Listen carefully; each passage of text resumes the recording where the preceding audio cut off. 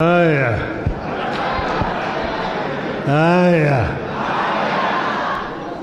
Andu wakwa murega rengi. Asanteni sana.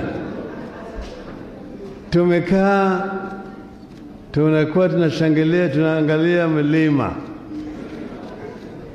Na mimi hapa chini nimeangalia, nimeona nyuso mingi zaidi ambayo mimi najua. Karibu kila meza nikihesabu hapa najua watu hapo. Kwa hivyo mimi najihisi niko nyumbani. Nataka kuanza kutoa shukrani kwa viongozi wa Mount Kenya Foundation kwa juhudi ambayo wamefanya kuleta sisi pamoja. Hii sasa ni mara ya pili, karibu mara tatu, ambayo wameandaa karamu kama hii, na tukapata fursa ya kuonana na marafiki yetu na ndugu zetu kutoka Mlima Kenya.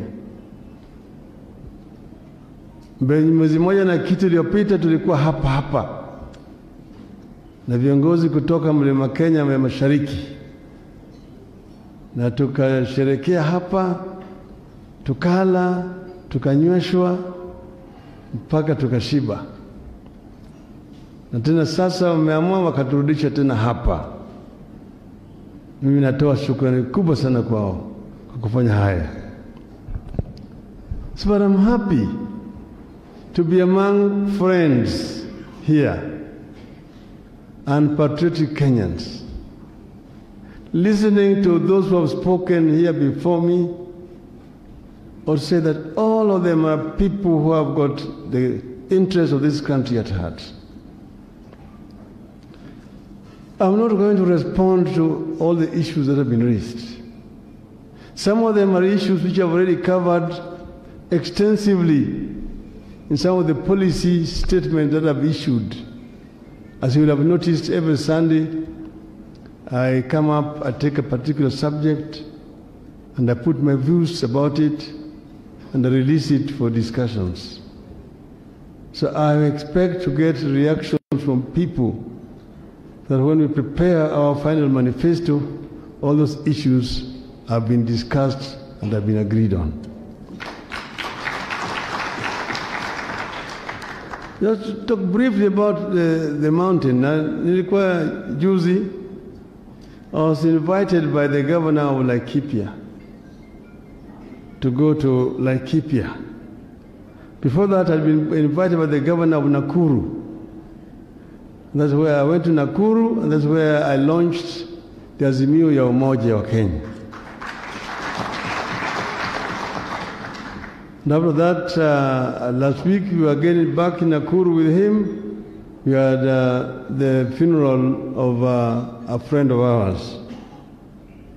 Then again I went to, on a Saturday, I was in Elementaita, where I met a group of religious leaders at a conference.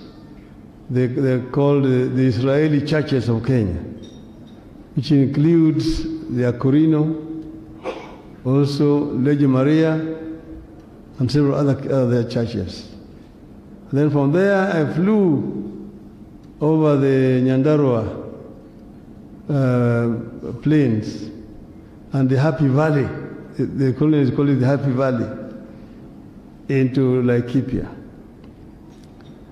And there in Laikipia, we had a good discussion with my friend, the governor of Laikipia, and I was very impressed by the kind of work he's doing for his county. But before I come there, this region here, this is a very unique region of Kenya. And I gave a story when I was there, how the settlers came to our country. That there was the Lord Delamere, who had come on a horseback. He went through the Horn Africa, then through Somali. He was riding on a horse and came through Mount Kenya. And then he came from there down towards Nairobi, then passed and went through Nyahururu, then went down to Thompson Falls. He went to Naivasha, Gilgil, Nakuru, Elbagon, Njoro, Molo, up to Eldoret, Kitale, up to Mount Elgon, and was very impressed by what he saw. So when he came back and had discussions with the colonial government, I said that this is a very rich highland which is ripe for large-scale farming. The railway line has been constructed. It was then called the Lunatic Express. But for this railway line to be viable and repay back the investment, you need to have large-scale agriculture, so that when the trains come and go to the west, on the way back to the port, they will have things to carry back. The colonial government agreed. Then he told them that he can go back to England and bring settlers who can come and introduce large-scale agriculture. But for him to do that, he said he needed to be assured that anybody he brought here will be given 10,000 acres free, and free black laborers. The colonial government agreed. He accepted that agreement. So armed with that agreement, he went back to England to recruit settlers. He had town hall meetings in London, in Manchester, in Birmingham, in Liverpool, telling them that, look, down there, you have a land that is flowing with milk and honey, manna. And anybody who agrees to come will get 10,000 acres free with the black laborers. But at that time, the story about Africa was very negative. Oh, bilharzia, malaria, wild natives. So nobody wanted to come to Africa. So in frustration, he got very few who wanted to come. In frustration, he came back. When he came back, he decided to try down south. So he sailed, went on a ship from Mombasa to Durban. In Durban, he addressed a town hall meeting. From there, he went Port Elizabeth, East London, Cape Town, Kimberley, Joburg. There he found Wazungus who had lived in Africa for generations and who did not fear Africa. Some of them were actually workers or laborers and other fellow whites owned farms. So the prospect of owning their own farm was very appealing. So they quickly agreed. Most of them from South Africa and from what was called Rhodesia, Southern Rhodesia. That's how we ended up with the Kaburus here.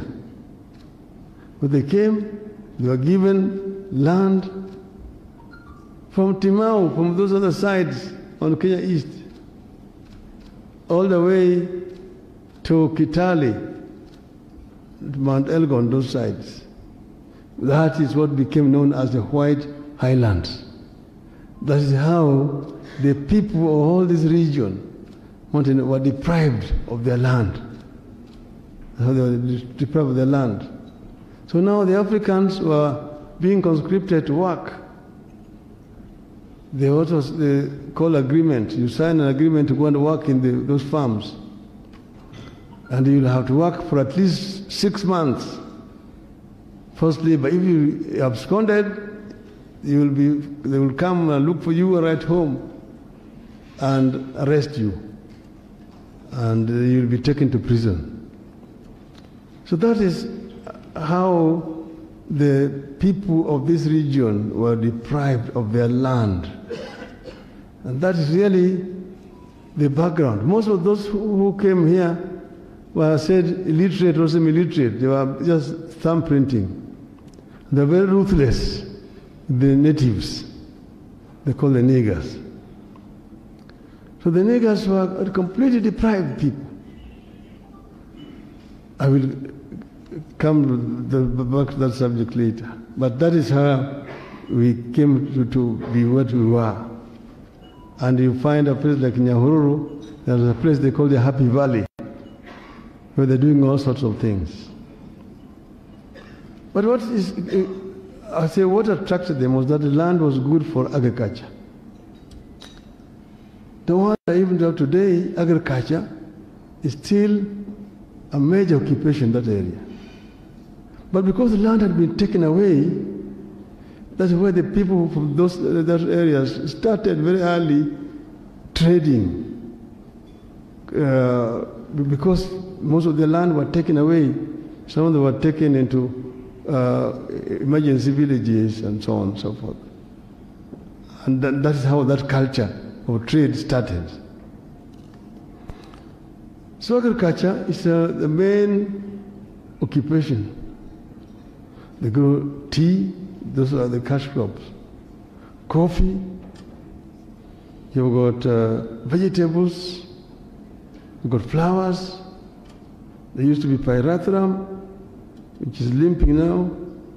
Fruits, milk is another one.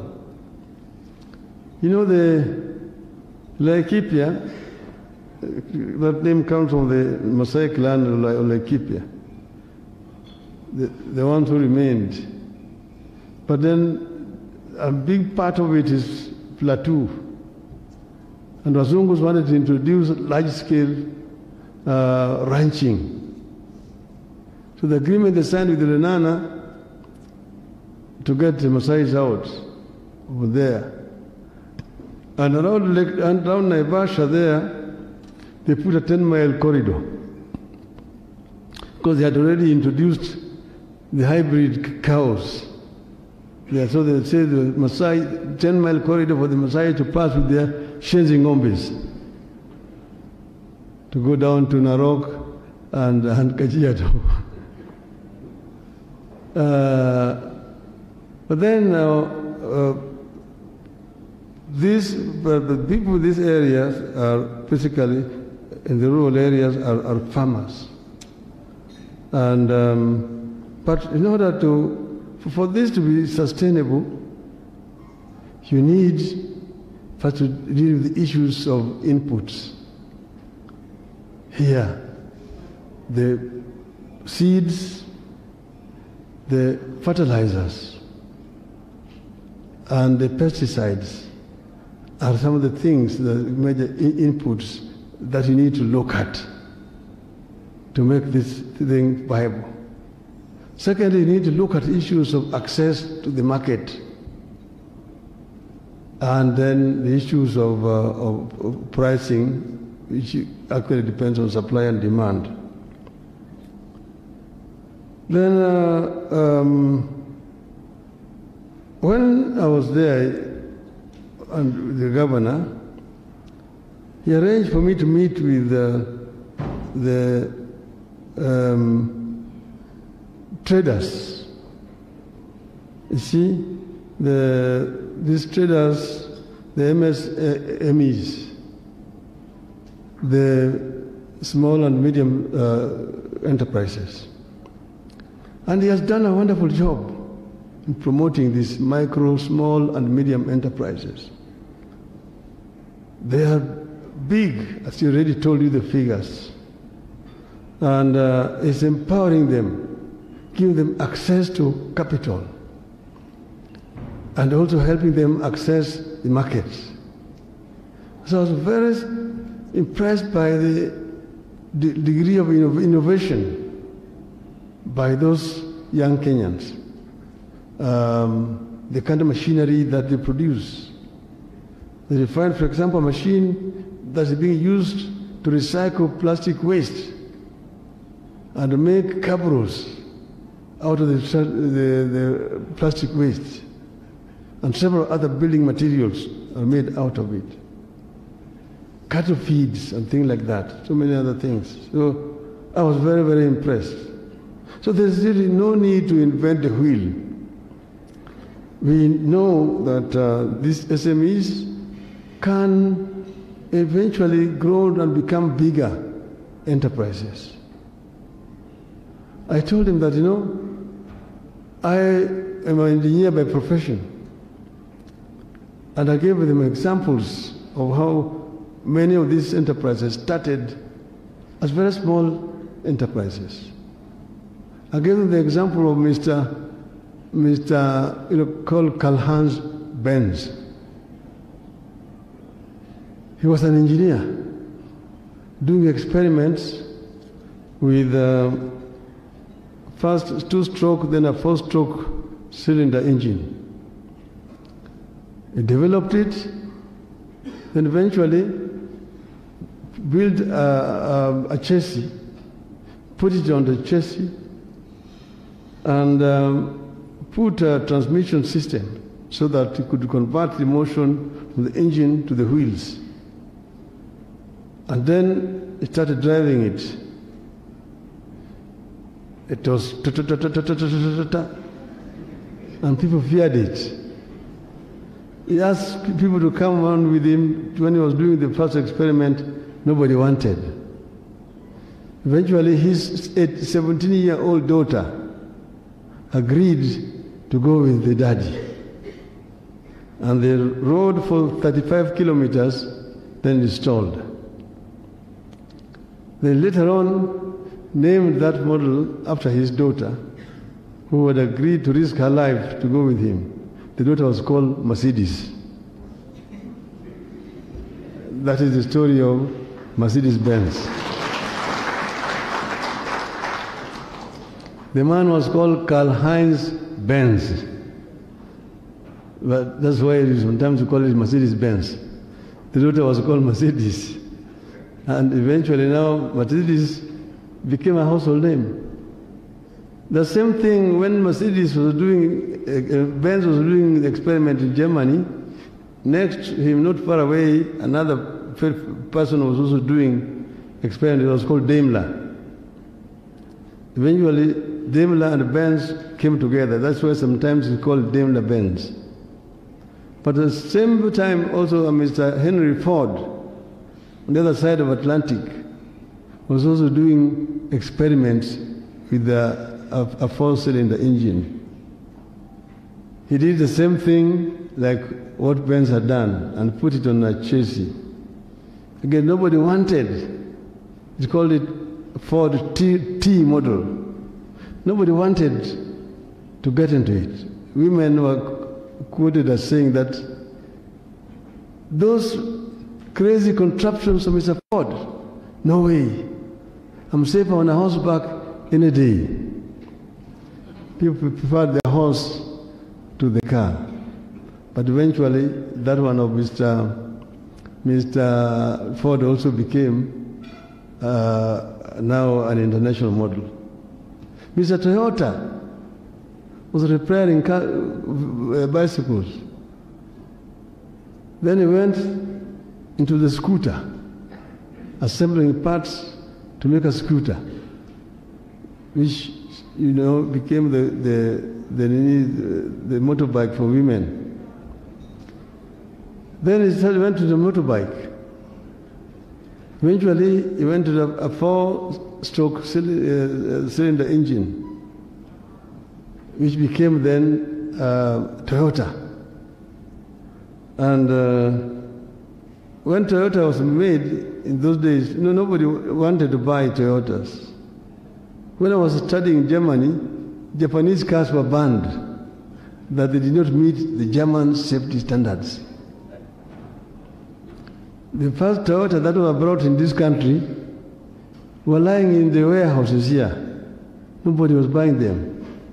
Till they went and convinced two politicians, Dr. Gikonyo Kiano and Mr. Joseph Murumbi. They gave them free cars to drive so people could trust. So, and that's how they managed to enter this market here. Today, Toyota is a household name internationally, all over the world. I was telling them also that when we were going to school, anything Japanese was known as inferior in quality. There was a cloth. If they made you a uniform with that cloth, which is called Japan, fellow children in school would laugh at you. We are to Japan. You had to wear Stackford from England. Now, made in Japan is seen as high quality. So I was encouraging these people to say that we can also do it here. We don't need to be ashamed of what is made here in Kenya. And we also don't need to reinvent the wheel. We know where we're coming from. In the days of colonialism, Africans were excluded from economic activities of our country. There we are running a segregated society. There was a Mzungu, there was a Muhindi, then there was a Marabu, and then the African was down there, the lad. So if you are found with 100 shilling notes, you'll be arrested. Umeiba wapi? From Africa. So when independence came, the government came up with policies to mainstream Africans into the economy. Now they came up with a policy called Africanization. Africanization was meant to help Africans to participate effectively in the economy of this country. They set up institutions, the ICDC, Industrial and Commercial Development Corporation, the KNTC, the Kenya National Trading Corporation.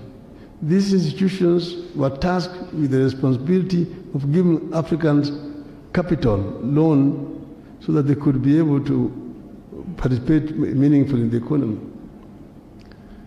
Later on, Africanization was blamed as being racist. That was discriminating against other races. So it was changed to Kenyanization. Then the government came up with a policy of to take over, retail businesses. That if you are not a Kenyan citizen, you were not allowed to engage in retail businesses. You could be in manufacturing, wholesale, but retail businesses could only be done by native Africans. That is the time, and that's when now, because there were some Indians. In colonial days, we were all British subjects. Kenyan citizenship was created at independence. And the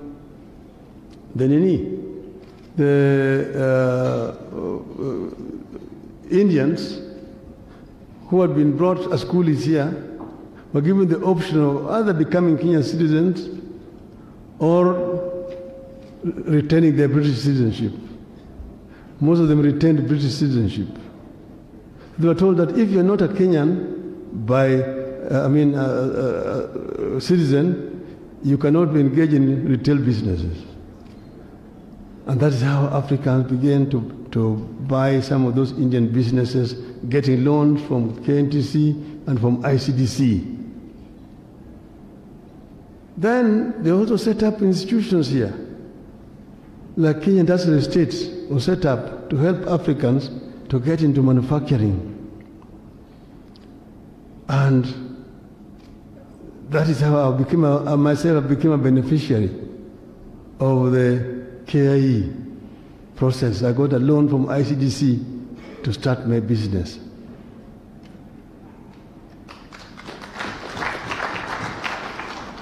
But how did I do it? I was then a teacher at the University of Nairobi, and there we had a technician who was an Indian called I.G. Desai. So one day I.G. Desai came to me and told me that, there is a Kalasinga who has been chased away from Uganda by Idi Amin, and he had a workshop in Jinja, and he has uprooted the machinery and he has brought them here. They are somewhere in a house in Parklands. He's trying to sell because he's going to UK. And he was an electrical engineer. I cannot do anything with them, but you are a mechanical one. I think you can make use of them. So he took me to this Indian place in Parklands. And then I looked at those machinery. There was sheet metal working machines, the guillotine, there was the lathe machine, the milling machines, the welding sets, and so on. I said, yeah, these are good machines. He was selling them for 12,000 shillings. I didn't have. My salary was 2,000 shillings a month. So, but I had a car I'd brought back from Germany, a left-hand drive Opel Kadett, which I sold, and I got the money to pay the Kalasinga. That became my staging capital. Then I took this machinery and I went and hired a workshop on then called Kingston Road. It's now called Kampala Road in the industrial area. And then started making ideal casements, doors and windows and all those things. I managed to get Kenyans who had also been sent away from Uganda, highly skilled manpower, whom I employed. That is how I started. Then eventually, I was enabled, I managed to get an order from an oil company, Egypt, to manufacture for them some cylinders, LPG cylinders for gas. And after that, I met another German who was, the German government had come up here to help Kenya set up Kenya Industrial Estates. Kenya Industrial Estates was meant to help Africans get into manufacturing. So when I met this German, he came and looked at what I was having. And then he said, look, we are trying to make industries out of laymen. Here's somebody who knows what he's doing. This project of yours qualifies for funding under the KIE. And that is how I went now to the Kenya Industrial Estates as an expansion project. And I got a loan to now buy modern machinery and begin modern manufacturing. The rest is history, is history now. Why am I saying this story? I'm just trying to say that the government at that time was committed to helping Africans. There was deliberate effort at that time to help Africans come up in businesses. And by the time the first regime was ending, obviously, there was an emergent African middle class in manufacturing, in banking, in insurance, and so on. These were basically killed later on through wrong policies and also the pressures from IMF and World Bank, liberalization, that killed very many businesses. But there was also an effort to try to promote foreign as opposed to local investment. So we've seen what wrong policies can do to a country. You know how the consequences of those wrong policies. Because under the first regime of Kenyatta, we created a middle class. A middle class, a national bourgeois class was emerging. When the change came, they promoted what you call comprado class, briefcase businessmen. Those who stand between capital. I'm the one who knows so and so, who knows so and so, who knows so and so. You want to register a company, a license. You want a manufacturing license. You need export license. Foreign exchange, you need license. So there are these briefcase people who they're the ones who know so and so, who will give you this and that and that and that. That is what happened. So local manufacturing, local economy was killed for 24 years. 24 years. When we came into government with Kibaki, we decided to change it. We came up to, we found almost a bankrupt treasury. And we decided to change it. And create an economy that was growing. The growth was negative when we came into government. We found the government was collecting 300 billion shillings. But then it was a 500 billion shilling economy. The rest was coming from foreign donors all the times. Then we realized that, look, there was under collection because of corruption. Under corruption. You find those who are involved with revenue raising were so corrupt.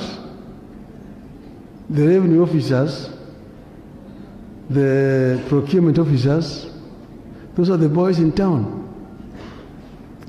They're the ones driving the latest model of cars, the one buying apartment blocks in town, the ones who are building castles in rural areas, the ones who are building high-rise buildings in village markets.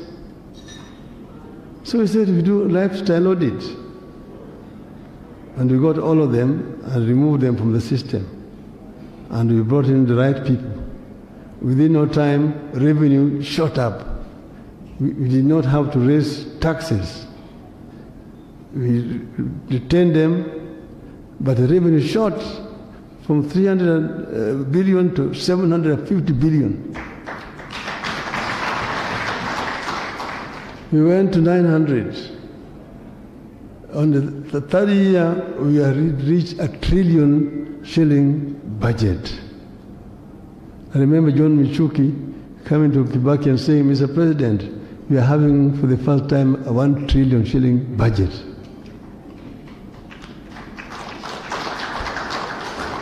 And I was Minister for Roads.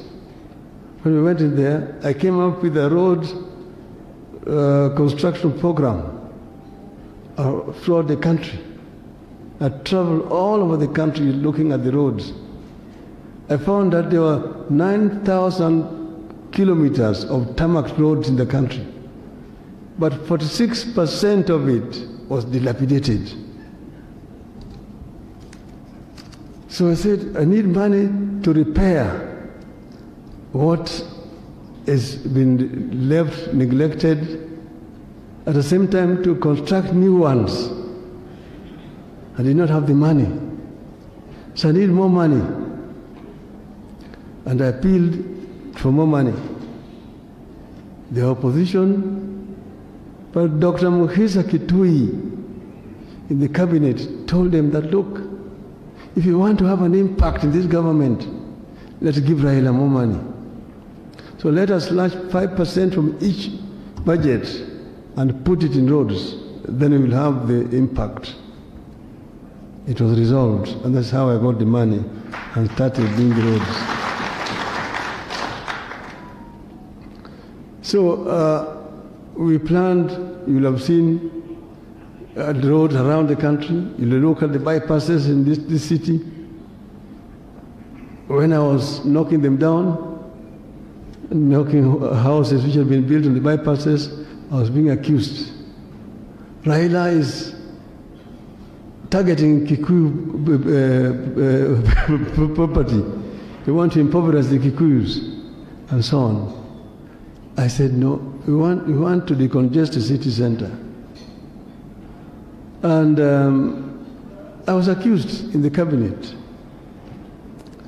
I explained that, look, I told the chairman, Mr. President, these road reserves were declared as road reserves and gazetted in 1971. I came up with the gazette notices, and these people were compensated. But because no roads were constructed, they went again and constructed, although they had been paid money by the government. But Mr. President, what we want to do is to decongest the city center. The Uhuru Highway is a major barrier. Most of the traffic on Uhuru Highway is transit traffic from east, from south to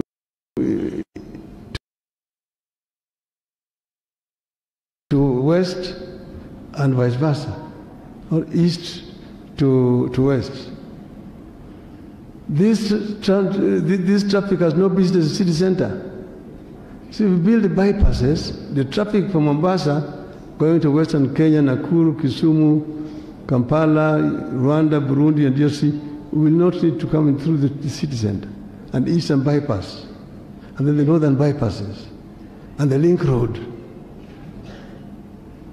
Then Kibaki says, kama watu wamejenga kwa barabara, ibomolewe. Oh yes, what do you want us to do? What do you want us to do? And so Kibaki supported me. So I want you to know that we worked very closely with Mwai Kibaki. The border people had discussions with them. In fact, they came to see me. I know their problem, and I also know the solution to their problem. And we've discussed it. Also, I've talked of SMEs and those who depend on importation of goods and so on. I know their problems that they're going through. I had an occasion to talk to them 2 weeks ago. And I promised that what they were requesting I was going to convey, and I've already conveyed it to the President. But going forward, we need to promote our own. We need to look at